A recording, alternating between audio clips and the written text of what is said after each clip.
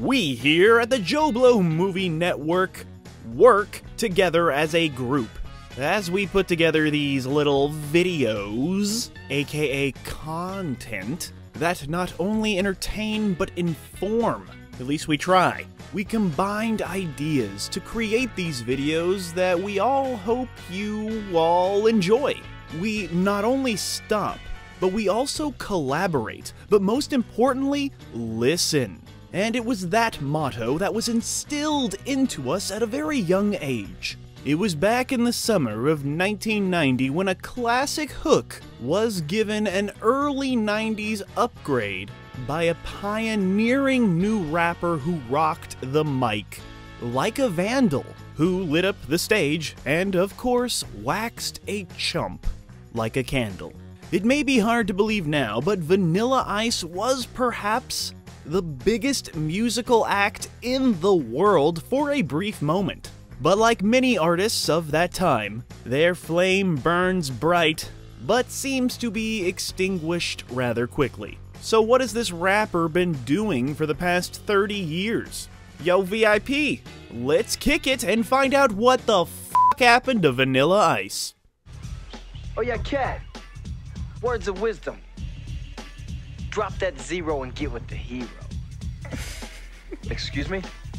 But to truly understand what the f*** happened to Vanilla Ice, we must begin at the beginning, and the beginning began when he was born on his birthday, 1967, Texas. Contrary to popular belief, Vanilla Ice is not actually his birth name. When this guy was a baby, they named him Robert Matthew Van Winkle. He says that as a child traveling between Dallas and Miami, he grew an affinity for rap music due to the poetic nature of the lyrics and the rhyming words. This led to a teenage Robert Van Winkle taking up breakdancing, and his group of friends soon gave him the nickname Vanilla, as he was the only white kid in the crew, and Vanilla is white. At first, he didn't like the nickname Vanilla, even though it worked on so many levels, because, you know, he's white, and his last name is Van Winkle, Vanilla, you know. But once he combined the name Vanilla with his signature move, the Ice, his lifelong alias was born, Vanilla Ice. Vanilla Ice would begin performing in rap battles at parties where his rhyming skills would impress anyone within earshot. But surprisingly enough, it would be motocross that would bring a young Vanilla Ice to early glory, as in 1985 he won 3 motocross championships. But an unfortunate accident where he broke his ankle would make him realize that he did not want to do that professionally, and turned his focus back to breakdancing, performing around local malls, because that's where all the cool kids used to be. Eventually, his friends persuaded him to take his rapping, street performing talents to the stage, where he would earn rave reviews for his open mic performance that led to a steady gig at a local nightclub, where he would open for such iconic acts as NWA, Public Enemy, MC Hammer, and Paula Abdul. Of course, it wasn't all fun and games for Mr. Vanilla Ice, as he would be stabbed 5 times after getting into a fight outside the club because Vanilla Ice does some gangster shit. Yeah, wow. Soon this musician would release his first single, Play That Funky Music, where it saw limited airplay at radio stations. Yet it would be the B-side track of that album that would ultimately change Vanilla Ice's life forever. A DJ in Georgia, for some reason, decided to flip over that musical old disc thing and play the B-side track called Ice Ice Baby, a track that Mr. Vanilla Ice had written when he was just 16 years old. The song Ice Ice Baby became a huge hit in the state of Georgia, with radio stations across the country quickly picking it up, spreading that Ice Ice Baby fever all over this ice cold world. But as it seems to be the case with Vanilla Ice's early success, bad news seems to always follow the good. For Vanilla Ice, that bad news would be a scary encounter with the notorious Suge Knight. Mr. Knight wanted Mr. Ice to sign over the publishing rights to his song, which he initially declined several times. Until one night, Suge and another large man showed up at his suite, which was on the 15th floor. And then Suge Knight proceeded to tell Vanilla Ice that he was going to throw him off the balcony unless he signed over the publishing rights to Ice Ice Baby. As we know now, Suge Knight was not joking with this threat, something that Vanilla Ice must have known in the moment because he did in fact sign over the rights to the song, which was worth around $4 million. And Suge Knight used that Ice Ice Baby money to fund Death Row Records. There'd be no Death Row Records without Ice Ice Baby.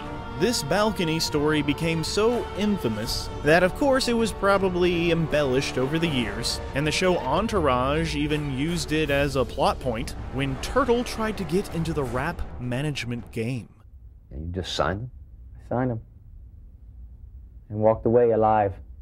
Next, Vanilla Ice would sign a contract with record label SBK Records, and he would re-record his first album and give it a fresh new title called To The Extreme. And To The Extreme was released on September 10th, 1990 to middle-of-the-road reviews, and wasn't an immediate hit. Yet after a 2-month build-up of Ice Ice Baby on the radio and the music video being all over that MTV, the album, To The Extreme, eventually hit the top of the charts, where it would remain for 16 consecutive weeks, becoming the fastest-selling hip-hop album of all time. Of course, as the popularity of the new song grew, so was people's familiarity with the underlining music that seemed to be nearly identical to the iconic David Bowie Queen song Under Pressure. Vanilla Ice would explain that not only is sampling a regular practice in the rap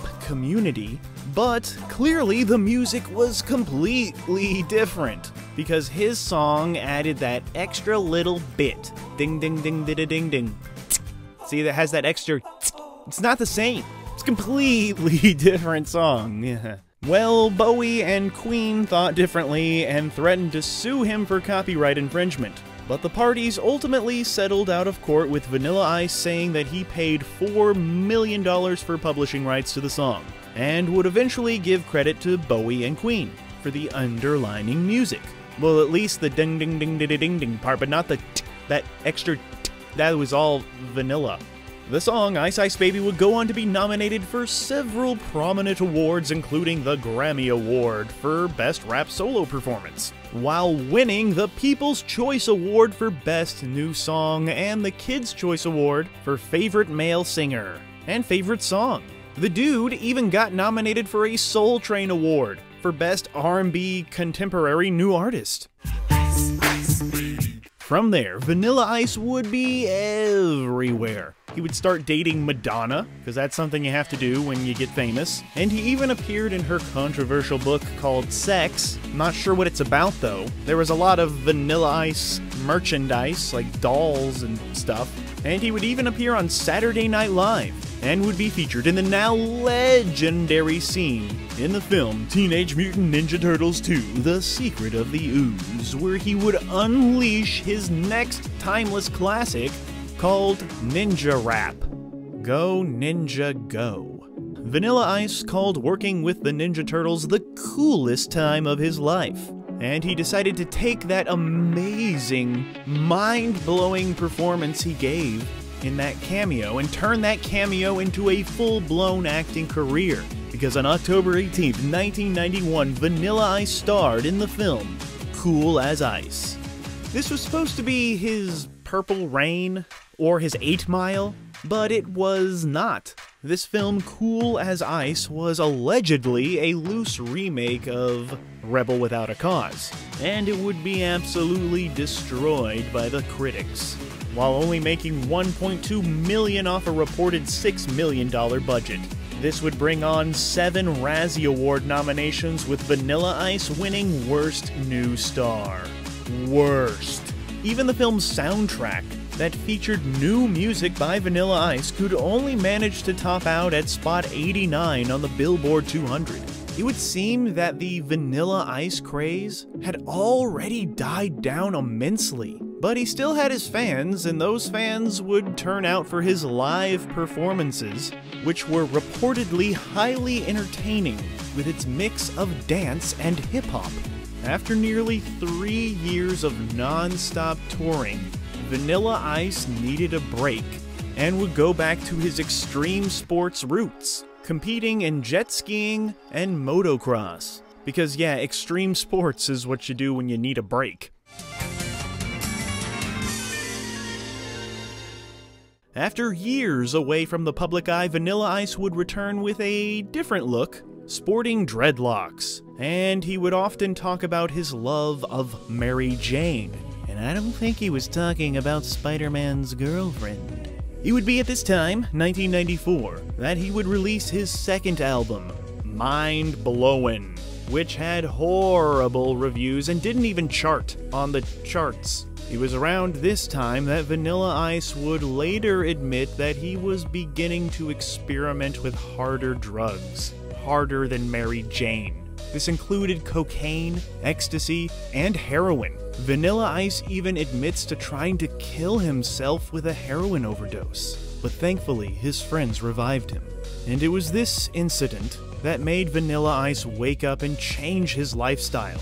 He would sell his house, take a break from music, and move to Florida, where he would again take up competitive jet skiing. And he eventually became the 6th-ranked competitive jet skier in the world. Out of all the jet skiers in the world, Vanilla Ice was number 6.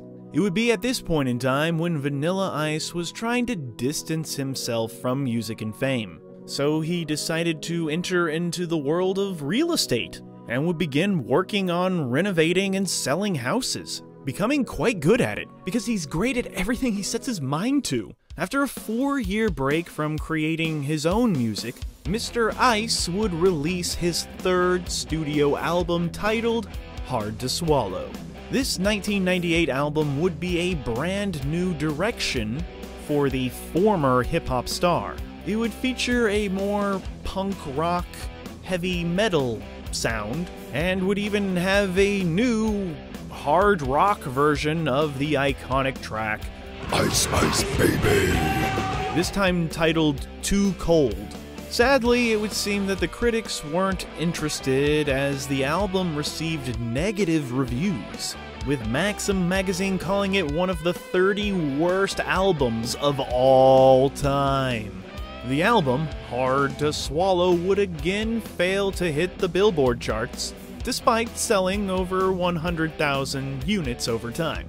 Vanilla Ice would prove to be more of a stage presence than a musician at this time, and he would use this fame to appear in the Rock and Jock softball game alongside hip-hop artists including Dr. Dre, Snoop Dogg, and Method Man. While in 1999, a bizarre incident happened when MTV decided to retire his iconic music video for Ice Ice Baby. The peoples at MTV handed him a baseball bat to destroy the Ice Ice Baby music video tape, but instead, Vanilla Ice decided to completely demolish the entire set.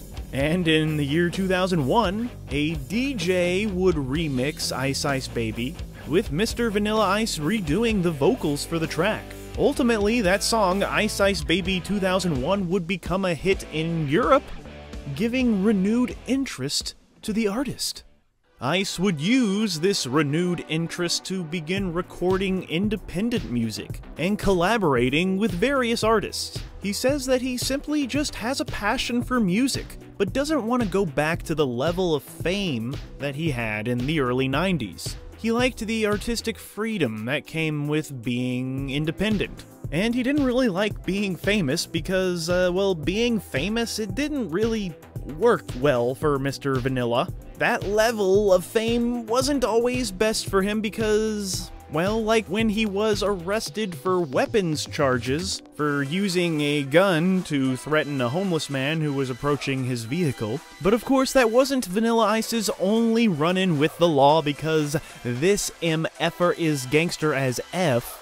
Like in 1988, when he was arrested for drag racing, and in 2001, when he would be arrested for assaulting his then-wife, but he actually didn't do it. The assault charge was eventually dropped down to disorderly conduct after it was revealed that Vanilla Ice had pulled her hair in an attempt to stop her from jumping out of their truck while having an argument on the interstate. He would release his next album, titled Bipolar, in that same year of 2001, which would again fail to impress those critics. And it didn't really impress the fans either, who only bought like 11,000 copies. However, success can be measured in many ways, and for this album, success came by way of its track Unbreakable being used in the popular Dance Dance Revolution 2 game. So, at this point, it would seem that despite being one of the biggest hip-hop artists of all time, Vanilla Ice's continuing music career just couldn't hit anywhere near those same heights. Back in the good old days of the 90s, when civilization peaked. But then came the emergence of celebrity-based reality TV, and Vanilla Ice was like, holy moly, this is perfect for me. And it was. Through the art of reality TV, Vanilla Ice was able to bring his iconic personality directly to the people. He would fight Todd Bridges in a celebrity boxing match. He would appear on Hollywood Squares, as well as the British series The Farm. He was also in that hit reality series The Surreal Life, and he was even in something called Celebrity Bull Riding Challenge, while also appearing in season 23 of Dancing with the Stars. Music may have brought him fame, but it was on the racetrack that always made him the happiest. And Vanilla Ice would get back into motocross, where he placed 7th at the Suzuki Crossover Challenge. Over the next few years, Mr. Vanilla Ice would release a few more albums that never really took off, like Platinum Underground, or a cover album called Vanilla Ice is Back, and OMG, WTF, he has an album called WTF, but it doesn't stand for what the f***, it stands for Wisdom, Tenacity, and Focus. Wisdom, tenacity, and focus happened to Vanilla Ice, is what I always say. But it would be in 2009 when Vanilla Ice would launch his longest-running hit yet, when he fused together his star status with his real estate skills and knowledge to launch his reality show, The Vanilla Ice Project, on the DIY network. Do it yourself. This series would run for 9 successful seasons, with 105 episodes produced, and would win several awards. And like everything he does, Vanilla Ice took this real estate reality show to the extreme, cause, you know, when you're home renovating, you look to find materials at the cheapest price possible, and he did just that. In February 2015, when Vanilla Ice was arrested for burglary and grand theft after he allegedly stole furniture and a pool heater and other materials from a home that he believed to be abandoned. See, more gangster shit just keeps coming out of Vanilla Ice, y'all. Not that it's good, I'm just, don't do crimes. Vanilla Ice would accept a plea deal and the charges would be dropped after he completed 100 hours of community service. Welcome to a brand new season of the Vanilla Ice Project, showcasing the latest and greatest in home technology and design. Straight from my dome to your home. On the big screen, Vanilla Ice would appear in The New Guy before poking fun at his infamous persona in the Adam Sandler, Andy Samberg comedy That's My Boy, where he would be nominated for Worst Supporting Actor at the Razzies. It would seem that Vanilla Ice and the Sandman got along famously. Vanilla Ice and Adam Sandler were like BFFs, and he would put them in like all of his movies. Well, not all of them. He would put him in The Ridiculous Six as Mark Twain, naturally, and he was in that Sandy Wexler movie and The Wrong Missy in 2020.